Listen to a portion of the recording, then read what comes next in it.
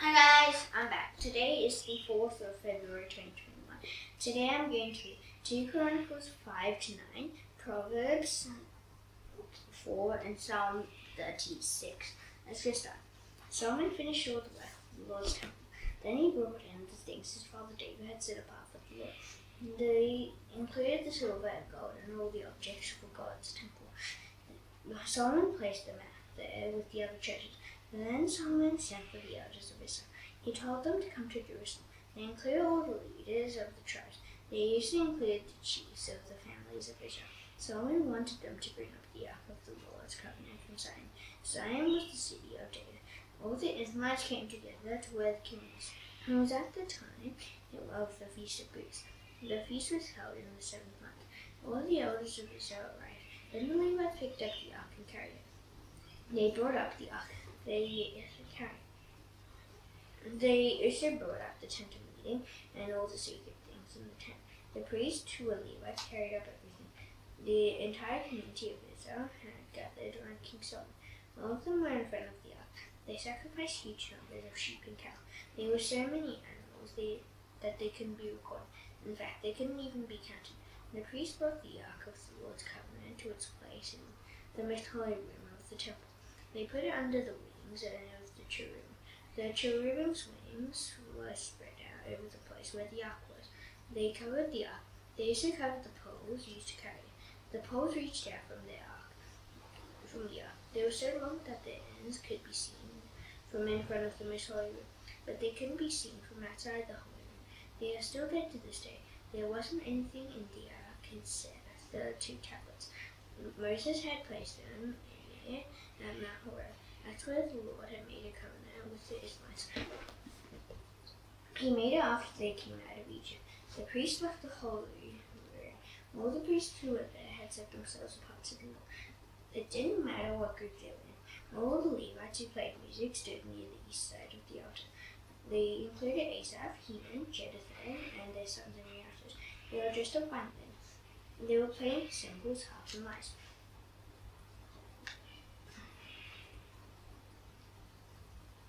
They were joined by 120 priests who were blowing trumpets. The trumpet players and other musicians played their instruments together. They praised the Lord and gave thanks to him. The singers sang to the music of the trumpets, cymbals, and other instruments. They sang and praised to the Lord. The Lord is good. His faithful love continues forever. Then a cloud filled the temple. The priests couldn't do their work. That's because the cloud of the Lord's glory filled God's temple. Then someone said, "Well, you have said you would live in a dark cloud. I've built a beautiful temple for you. You can live in it forever." The whole community of Israel was standing there. The king turned around and gave them his blessing. Then he said, "I praise the Lord. He is the God of Israel. With his mouth he made a promise to my father David. With his powerful hands he made it come true. He said, I brought my people out of Egypt. I have brought since then a temple for my name has not been built. I have not chosen a city in any tribe of Israel for that purpose. And I have not chosen anyone to be ruler of my people Israel. But now I have chosen Jerusalem. I will put my name there. And I have chosen David to rule over my people Israel. With all his heart, my father David wanted to build a temple. He wanted to do it so the name of the Lord could be there. The Lord is the God of Israel. But the Lord spoke to my father David. He said, with all your heart you wanted to build a temple for my name. It is good that you wanted to do that, but you will not build the temple. Instead, your son will build the temple for my name. He is your own flesh and blood. The Lord has kept the promise he made. I've become the next king after my father David. Now I'm sitting on the throne of Israel. That's exactly what the Lord promised would happen. I've built the temple for the name of the Lord. He is the God of Israel. I've placed the ark there. The tablets of the Lord's covenant are inside you. He made that covenant with the people of Israel. Then Solomon stood in front of the Lord's altar. He stood in front of the whole community of Israel. He spread out his hands to pray. He had made a bronze stage. It was 7.5 feet long and 7.5 feet wide. It was 4.5 feet high. He had placed it in the center of the outer court. He stood on the stage. Then he got down on his knees in front of the whole community of Israel. He spread out his hands toward heaven. He said, Lord, you are the God of Israel. There is no God like you in heaven or on earth. You keep the covenant you made with us. You show us your love. You do that when we follow you with all our hearts. You have kept your promise to my father David. He was your servant, and with your mouth you made a promise. And with your powerful hand you have made it come true. And today we can see, Lord, you are the God of Israel. Keep the promises you made to my father David. Do it for him. He was your servant. You said to him, you will always have a son forever and to sit on Israel's throne. He will sit in front of the most holy room, where my own throne is. I will be true only if your children after you are careful in everything they do. They must live the way my law tells them to. That is the way you have lived. Lord, you are the God of Israel, so let your promise to your servant David come true. But will God really live on earth with human beings? After all, the heavens can't hold me. In fact, even the highest heavens can't hold me. So this temple I've built certainly can't hold you. But please pay attention to my prayer. Lord, my God, be ready to help me as I make my appeal to you. Listen to my cry for help. Hear the prayer I'm praying to you. Let your eyes look toward this temple day and night. You said you would put your name here. Listen to this prayer. To the prayer I'm praying toward this place. Hear me when I ask you to help us. Listen to your people Israel when they pray toward this place. Listen to us from heaven. It's the place where you live. When you hear us, forgive us. Suppose someone does something wrong to their neighbor, and the person who has done something wrong is required to give their word. They must tell the truth about what they've done. They must come and do it in front of your altar in this temple. When they do, listen to them from heaven. Take action. Judge between the person and their neighbor. And pay back the guilty one. Do to them what they have done to their neighbor. Deal with the one who isn't guilty of you in a way that shows they are free from blame.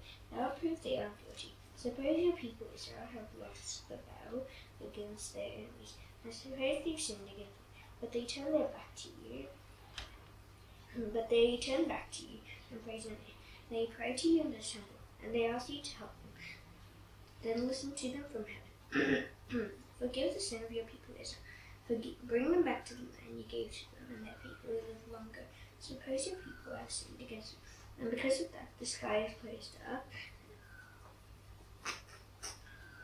and there isn't anywhere. But your people pray toward this place. They praise you by admitting they've sinned, and they call, turn away from their sin because you have made them suffer. And listen to them from heaven. Forgive the sin of your people Israel. Teach them the right way to live. Send rain on the land you gave them as their share.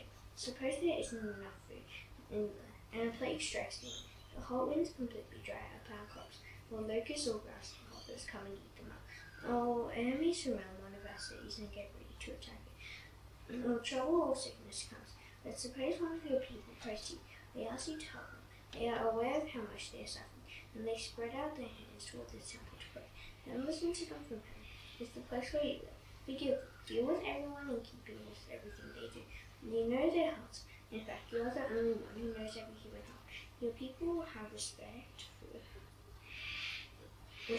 for you. They'll live the way you want them to. They'll live that way as long as they are in you, and you gave our people longer. Suppose an outsider who doesn't belong to your people Israel has come from my family. They have come because they have heard about your great name. They have heard that you reached out your mighty hand and powerful arm. So they come and pray toward this temple. Then listen to them from heaven. It's the place where you live. Do what that outsider asks you to do. Then all the nations on earth will know. They will have respect for you. They will respect you just as your own people Israel do. They will know that your name is in this house I've built. Suppose your people go to war against their enemies. It doesn't matter where you send them. And suppose they pray to you toward the city you have chosen. They pray toward the temple I've built for your name. Then listen to them from heaven. Listen to their prayer. Listen to them when they ask you to help them. Stand up for them. Suppose they sin against you. After all, there isn't anyone who doesn't sin. And suppose you get angry with them. You hand them over to their enemies. You take them as prisoners to another land. It doesn't matter whether that land is near or far away. But suppose your people change their ways in the land where they are held as prisoners. They turn away from their sins. They beg you to help them in the land where they are prisoners. They say, we have sinned. We've done what is wrong. We've done what is evil. And they turn back to you with all their heart and soul. Suppose it happens in the land where they were taken as prisoners. Then there they pray toward the land you gave their people longer. They pray toward the city you have chosen. And they pray toward the temple of built for your name. And listen to them from heaven. It's the place where you live. Listen to their prayer. Listen to them when they ask you to help them. Stand up for them. Your people have sinned against you. Please forgive them. My God, let your eyes see us, let your ears pay attention to the prayers offered in this place. Lord God, rise up and come to your resting place. Come in together with the ark as the sign of your power. Lord God, may your priests put on salvation as if we all their clothes. May your faithful people be glad because you are so good. And Lord God, don't turn your back on your anointed king. Remember the great love he promised to your servant David. Solomon finished praying. Then fire came down from heaven. It burned up the burnt offering and the sacrifices. The priests can enter the temple of the Lord because his glory filled it. All the Israelites saw the fire coming down. They saw the glory of the Lord above the temple. So they got down on their knees in the courtyard with their faces toward the ground. They worshipped the Lord. They gave thanks to him and said, "The Lord is good. His faithful love continues forever." Then the king and all the people offered sacrifices to the Lord. King Solomon sacrificed 22,000 oxen and 120,000 sheep and goats. So the king and all the people set the temple of God. The priests and Levites took their positions. The Levites played the Lord's musical instruments. King David had made them for praising the Lord. They were used when he gave thanks to the Lord. He said, "His faithful love continues forever." Across from where the Levites were, the priests blew their trumpets. All the people of Israel were standing. Solomon set the middle area of the courtyard apart to the Lord. It was in front of the Lord's temple. And there Solomon sacrificed burnt offerings. He used to sacrifice the fat of the friendship offerings there. He did it there because the bronze altar he made can hold it all. It can hold the burnt offerings, the grain offerings, and the fat parts. At that time, Solomon celebrated the Feast of Booths for 7 days. The whole community of Israel was with him. There was a huge crowd. People came from as far away as Hamath and the way of Egypt. On the 8th day, they held a special service. For 7 days, they had celebrated by setting the altar apart to honor God. The feast continued for 7 more days. Then Solomon sent the people home. It was the 23rd day of the 7th month. The people were glad. Their hearts were full of joy. That's because the Lord had done good things for David and Solomon and his people Israel. Solomon finished the Lord's temple and the royal house. And he had done everything he had planned to do in the Lord's temple and his own house. The Lord appeared to him at night. The Lord said, "I have heard your prayer. I have chosen this place for myself. It is a temple where sacrifices will be offered. Suppose I close up the sky and there isn't any rain. Suppose I command locusts to eat up the crops. And I send the plague among my people. But they make themselves humble in my sight. They pray and look to me. And they turn away, and they turn from their evil ways. Then I will listen to them from heaven. I will forgive their sin, and I will heal their land. After all, they are my people. Now my eyes will see them. My ears will pay attention to the prayer they offer in this place. I have chosen this temple. I have set it apart for myself. My name will be there forever. My eyes and my heart will always be there. But you must walk faithfully with me, just as your father David did. Do everything I command you to do.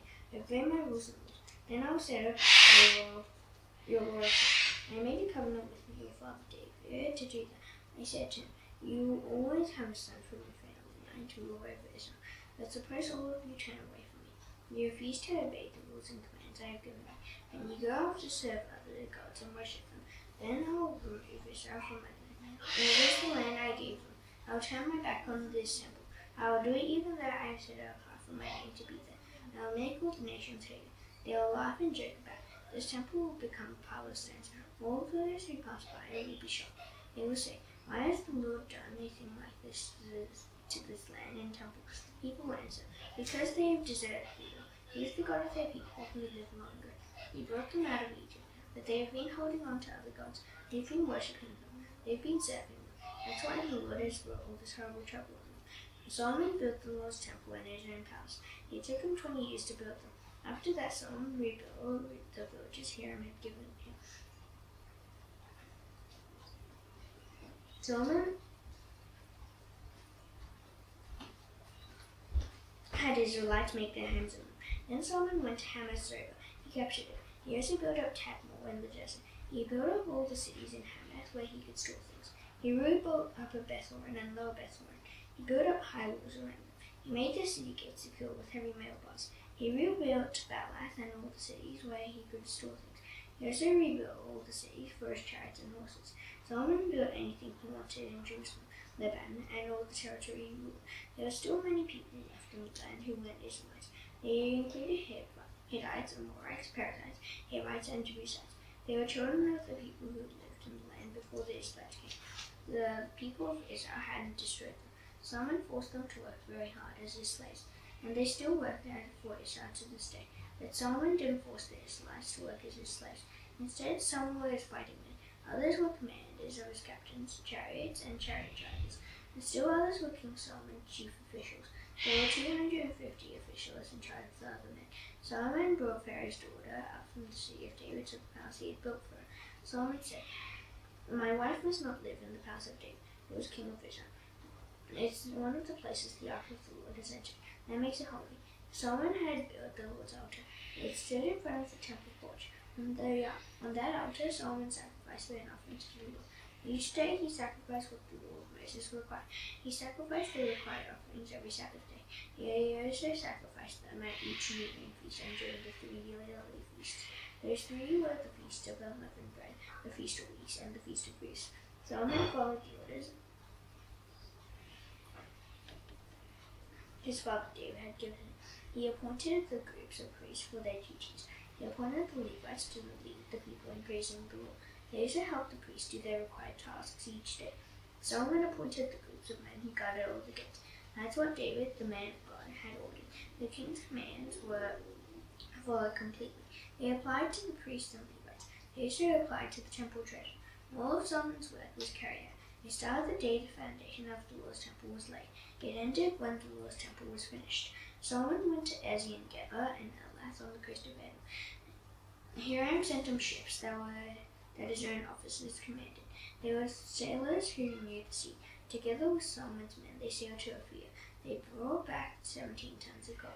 They gave it to King Solomon. The Queen of Sheba heard about how famous Solomon was. She came to Jerusalem to test him with hard questions. She arrived with a very large group of attendants. Their camels were carrying spices, huge amounts of gold, and valuable jewels. She came to Solomon and asked him about everything she wanted to know. He answered all her questions. There wasn't anything too hard for him to explain to her. So the Queen of Sheba saw how wise Solomon was. She saw the palace he had built.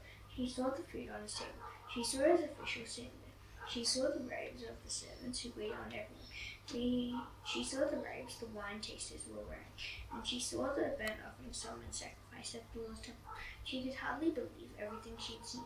She said to the king, "Back in my own country, I heard a report about you. I heard about how much you had accomplished. I also heard about how wise you are. Everything I heard is true, but I didn't believe what people were saying, so I came to see for myself. And now I believe it. You are twice as wise as people say you are. The report I heard doesn't even begin to tell the whole story about you. How happy your people must be. How happy your officials must be. They always get to serve you and hear the wise things you say. May the Lord your God be praised. He takes great delight in you. He placed you on his throne as king. He put you there to rule over him. Your God loves Israel very much. He longs to take good care of them forever. That's why he has made you king over them. He knows that you will do what is fair and right." She gave the king 4.5 tons of gold. She also gave him huge amounts of spices and valuable jewels. There had never been as many spices as the Queen of Sheba gave to King Solomon. The servants of Hiram and the servants of Solomon brought gold from Ophir. They also brought algum wood and valuable jewels. The king used the algum wood to make steps for the Lord's temple and the royal palace. He also used it to make harps and lyres for those who played the music. No one had ever seen anything like those instruments in Judah before. King Solomon gave the Queen of Sheba everything she wanted and asked for.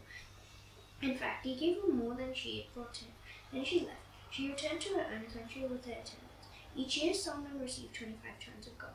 That didn't include the money brought in by business and trade. All the kings of Arabia also brought gold and silver to Solomon. So did the governors of the territories. King Solomon made 200 large shields out of hammered gold. Each one weighed 15 pounds. He also made 300 small shields out of hammered gold. Each one weighed almost 8 pounds. The king put all the shields in the palace of the forest of Lebanon. Then he made a large throne. It was covered with ivory, and that was covered with pure gold. The throne had 6 steps. The gold stool for the king's feet was connected to it. The throne had armrests on both sides of the seat. A statue of a lion stood on each side of the throne. 12 lions stood on the 6 steps. There was one at each end of each step. Nothing like that throne had ever been made for any other king. All King Solomon's cups were made out of gold. All the things used in the palace of the forest of Lebanon were made out of pure gold. Nothing was made out of silver. When Solomon was king, silver wasn't considered to be worth very much. He had ships that carried goods to be traded. The crews of those ships were made up of harem servants. Once every 3 years, the ships returned. They brought gold, silver, ivory, apes, and peacocks. King Solomon was richer than all the other kings on earth. He was also wiser than they were. All these kings wanted to meet Solomon in person. They wanted to see for themselves how wise God had made him. Year after year, everyone who came to him brought a gift. They brought gifts made out of silver and gold. They brought robes, weapons, and spices. They also brought horses and mules. Solomon had 4,000 spaces where he kept his horses and chariots. He had 12,000 horses. He kept some of his horses and chariots in this chariot city. He kept the others with him in Jerusalem. Solomon ruled over all the kings from the Euphrates to the land of the Philistines. He ruled over all the way to the border of Egypt. The king made silver as common in Jerusalem as stones. He made cedar wood as common as coal. And there seek more fig trees in the western hills. Solomon got horses from Egypt. He also got them from many other countries. The other events of Solomon's rule from beginning to end are written there. They are written in the records of Nathan the prophet. They are written in the prophets of Egypt. He was from Sheba. They are also written in the records of the visions of Iddo the prophet about Jeroboam. Jeroboam was the son of Nebat. Solomon ruled in Jerusalem over the whole nation of Israel for 40 years. Then he joined the members of his family who had already died. He was buried in the city of his father David. Solomon's son Rehoboam became the next king after him. Proverbs 4.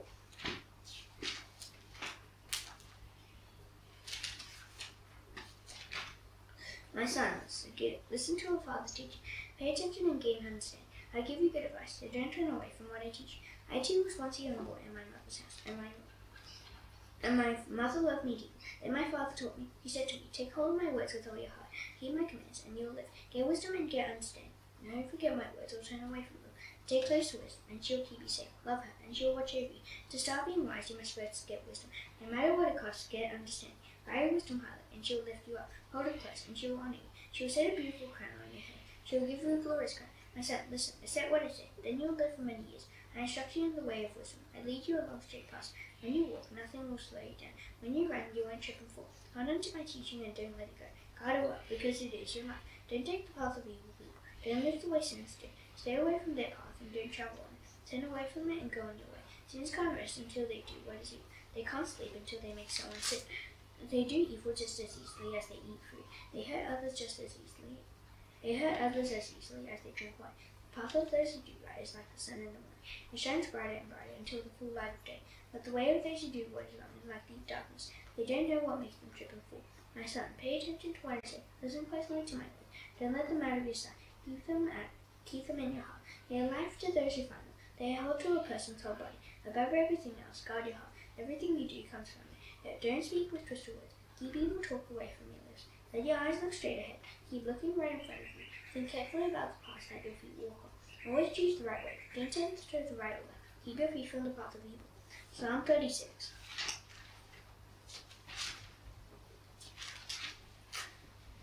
I have a message from God in my heart.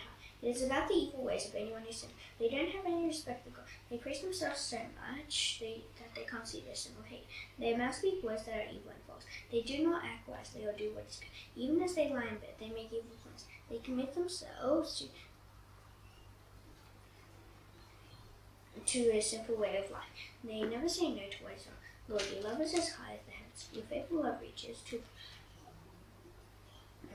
up to the skies. Your holiness is as great as the height of the highest mountains. You are as honest as the oceans are deep. Lord, you keep your fine animals safe. How precious to your faithful others. You will find safety in the shadow of your wings. They eat well because there is more than enough in your house. You let them drink from your river that flows with good things. You have the fountain of life. We are filled with light because you give us light. Keep on loving those who know you. Keep on doing right to those who start to honor us. Don't let the feet of those who are proud serve me. Don't let the hands of those who are evil drive me away. See how those who do evil are fallen. They are thrown down and can't get up. Now that's done, I shall now do the Lord's prayer. Please bow your heads. Our Father in heaven, hallowed be your name. Your kingdom come, will be done on earth as it is in heaven. Give us today our daily bread. Forgive us our debts, as we forgive our debtors. Lead us not into temptation, but deliver us from the evil one. For yours is the kingdom, and the power, and the glory forever. Amen. See you tomorrow. Bye.